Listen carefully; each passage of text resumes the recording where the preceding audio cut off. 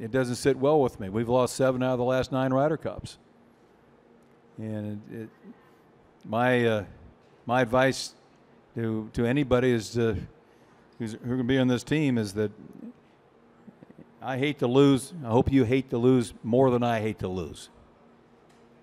I'm going to go out there with a purpose. As I said, the 3 things that I want in a player. I want a player to be able to perform under pressure. See how they can.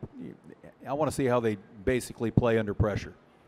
I want to see what type of heart they have, how much they can hold the lead, what they do when they're under that pressure. That's going to describe to me the type of player that I want.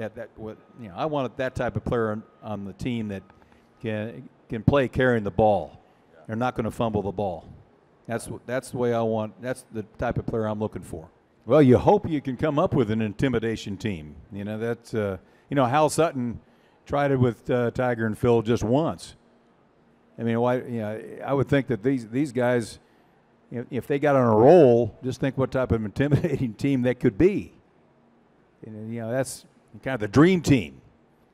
It could be.